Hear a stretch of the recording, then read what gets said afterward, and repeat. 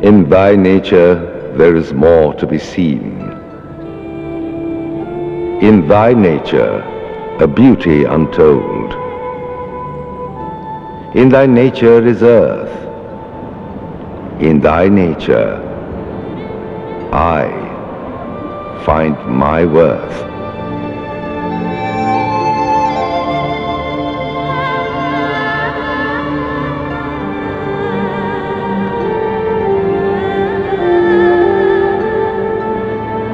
When I set out for the Valley of Flowers, as an avid lover of nature, I expected as many experiences along the way as I hoped to find in the ultimate home of myths and mystique.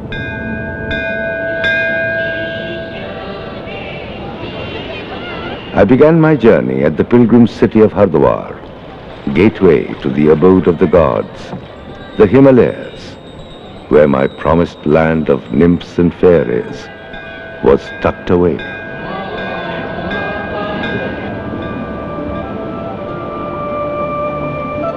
The temple city of Rishikesh reminded me that we were moving upwards, perhaps towards greater spiritual experiences.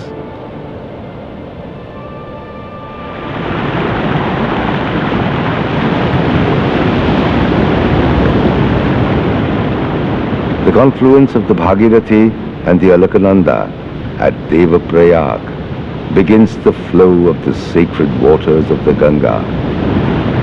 Yet another reminder of the land of legends ahead of us.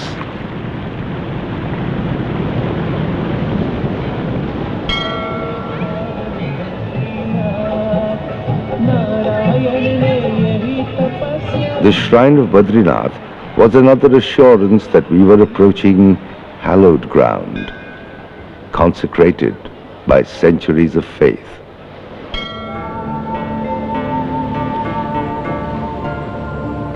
The magic mountains beckoned us further, as one magnificent visual experience followed another. But the road was increasingly more challenging, the climb more exacting. The Valley of Flowers was still a long way ahead, and it would make many physical and mental demands on us before it revealed itself.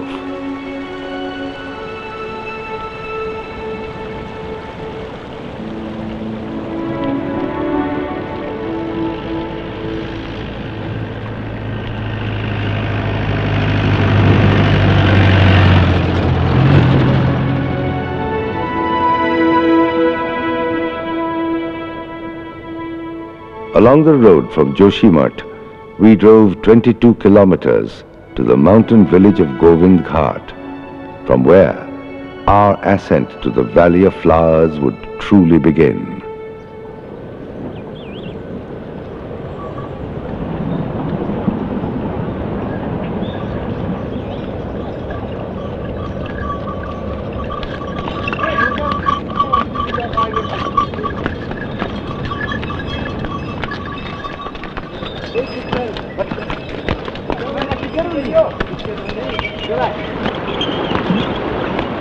A grueling trek of 14 kilometers brought us to the cozy hamlet of Ghangriya, our last contact with civilization.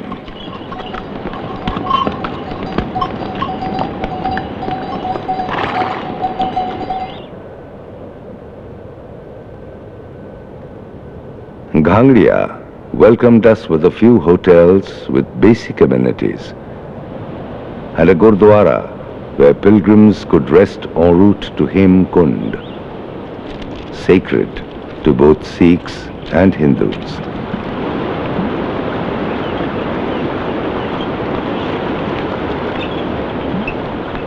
Thousands of pilgrims are drawn every year for a holy dip in the Lokpal Lake, on whose shores stand the Sikh shrine of Hemkund Sahib and the Hindu Lakshman Mandir. We looked forward to a good night's rest at Ghangriya, rejuvenated next morning we set out for the Valley of Flowers. We took a diversion from the pathway to the Hemkund Sahib to the gates of the national park.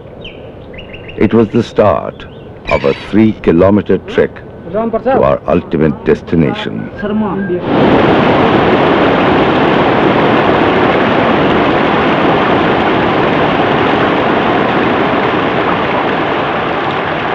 We went across the bridge over the Pushpavati River towards the valley. Our progress to paradise had been slow and demanding.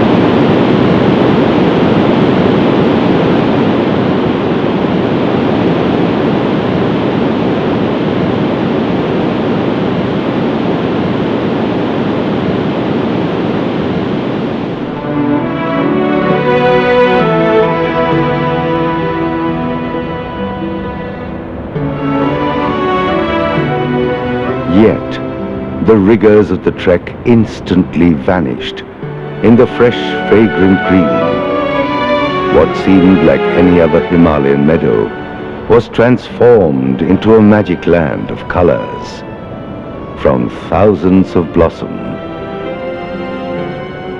I truly felt like a trespasser into a haven of ethereal beauty.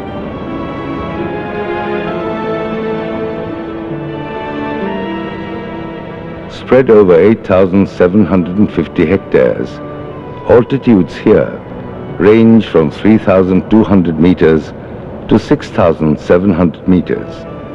The valley itself runs east to west for almost 15 kilometers, with a width of about 6 kilometers.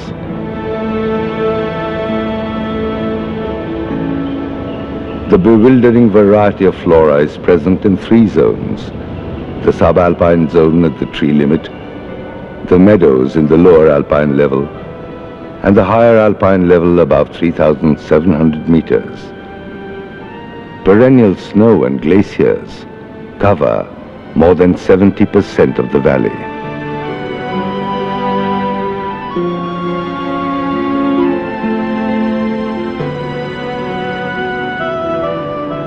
The Saptashring peak stands at the south of the valley. Mount Rataban and Gauri Parvat, the highest, tower across the Bhinder Pass in the east. The Nilgiri Parvat stands in the north, while Nar Parvat stands over the northwest corner. The Kundkhal glacier descends from its peak on the west, under the canopy of magical clouds that move across the valley sky. The gorge, located towards the southwest of the valley, gives enough space for the clouds to drift in. Their contact with Gauri Parvat causes rainfall in the region.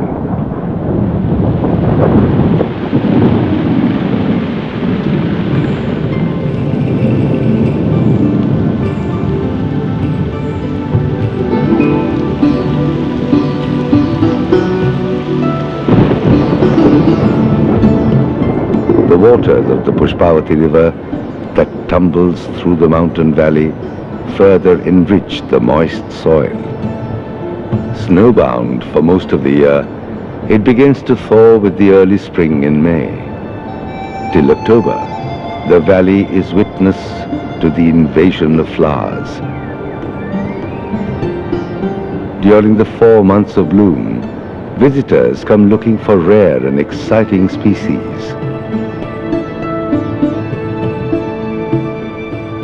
The call of the mountains brings climbers, while others arrive looking for tranquility and peace.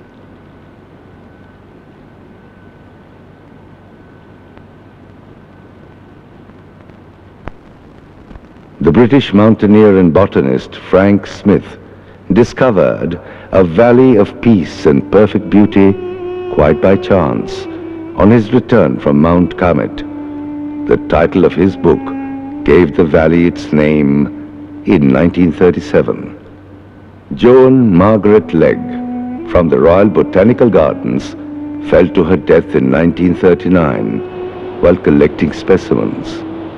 She is blessed with her last resting place in a garden of enchanting flowers. History may forget her, but Mother Nature will always keep fresh flowers on her grave.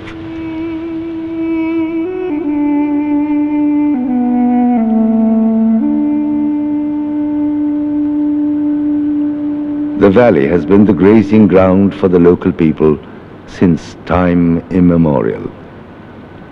But none of them have ever lived here because they believed this was the playground of the fairies.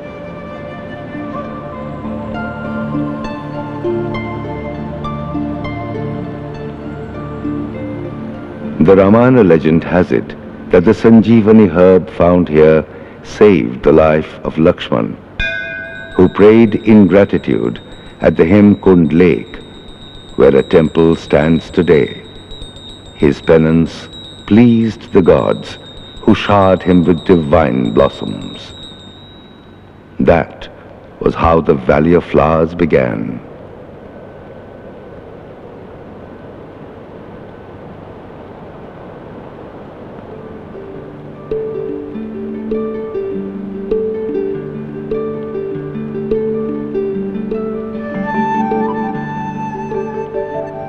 The valley is home to over 600 species of flora. Many of them are rare. Some have proven medicinal properties. During the blossoming season, the floral composition changes every few days. White anemones may be replaced by the bright pink of balsam, spreading its hues across miles of meadows.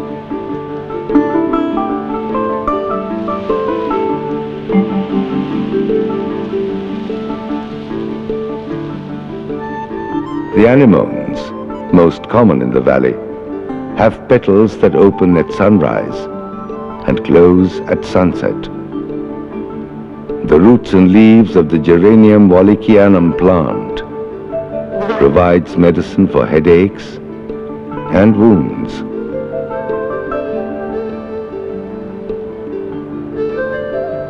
Potentillas, known as Vajradanti, is used in toothpaste. The roots are also applicable for cuts and burns.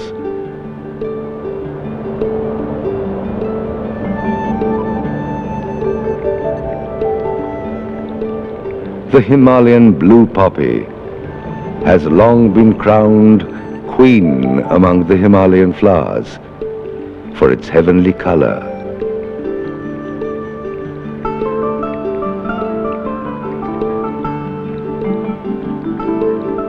The attractive shape of the saline flower cannot miss your attention.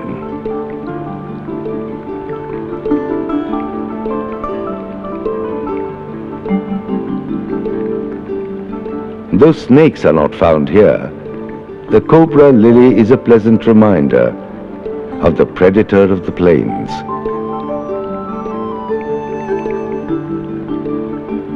The rhododendrons I saw would soon bloom into a profusion of red and pink. Among the other flowers I encountered were the bright yellow candle flower,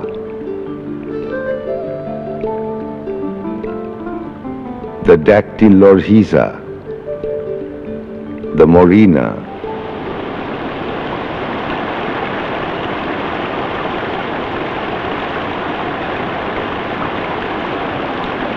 the wild roses, and the highly medicinal rheum.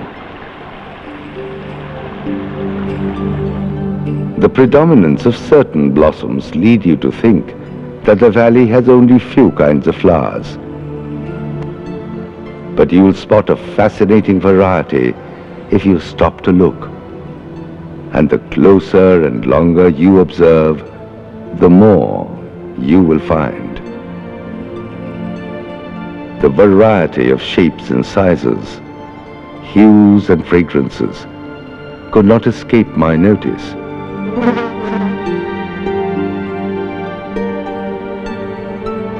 I remembered a description in Frank Smith's book. In all my mountain wanderings, I have not seen a more beautiful flower than this primula. Among the 31 rare and endangered species of flora found in the valley, 13 are medicinal in quality. The local people take advantage of medicinal properties in 45 of the plants here.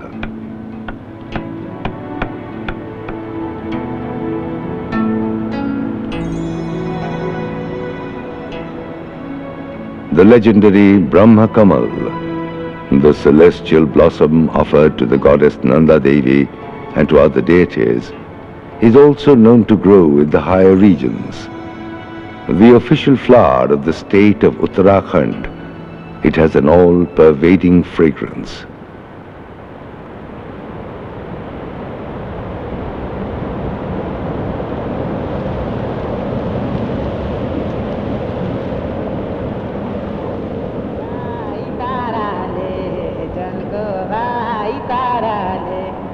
The Valley of Flowers was declared a national park in 1982.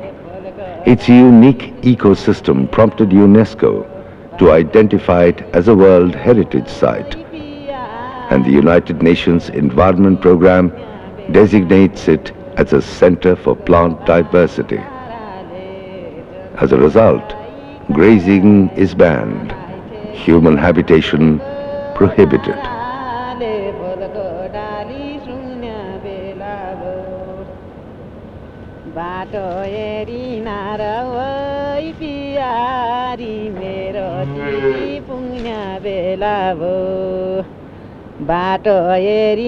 It took time for the local people to appreciate reasons behind the loss of their traditional grazing grounds, but their natural sense of ecology led them to establish the eco-development committees. तो आप जरा बताइए कि कैसे सफाई हो रही है इस बारे में। डेली लगातार हम देख रहे हैं वहाँ। Today, they help forest officials keep the environment free of the garbage left by careless tourists.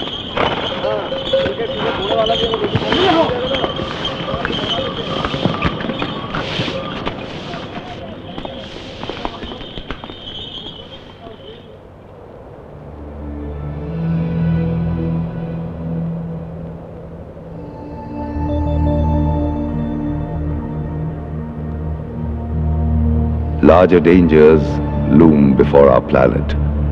Bigger hazards like global warming threaten the snow line and the glaciers. In the midst of such crises, I realized that the delicate balance of nature in the Valley of Flowers has an uncertain future. To me, its value increases further.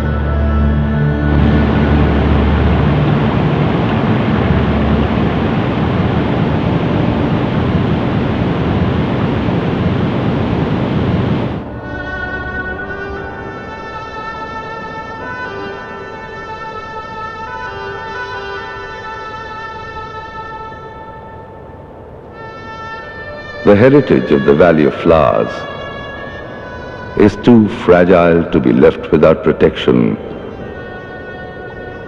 too beautiful to be ignored, too valuable to be forgotten, too sacred to our people and their faith.